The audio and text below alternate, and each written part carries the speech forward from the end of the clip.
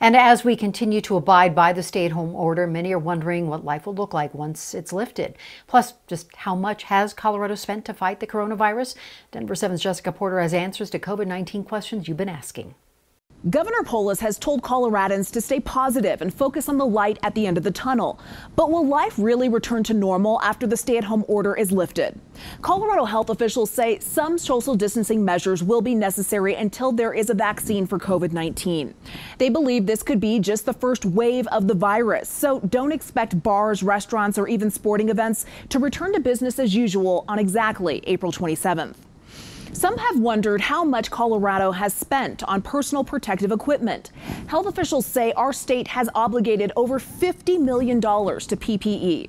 Much of it will be reimbursed through FEMA and CDC grants. Are there any safe places for domestic violence victims during the stay-at-home order? Denver 7 has reached out to many shelters who say social distancing guidelines make it difficult to provide shelter and walk-in services. But there is still help out there. If you are a victim of abuse, you can contact Violence Free Colorado, Safe House Denver, or the Rose Andom Center. You can also call the National Domestic Violence Hotline at 1-800-799-7233.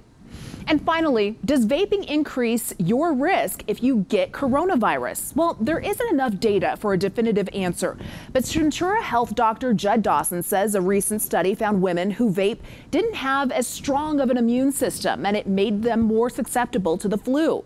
Dr. Dawson said, quote, bottom line, the coronavirus attacks the lungs. If those deep pockets in tissue are already damaged, recovery from a COVID-19 infection becomes much harder.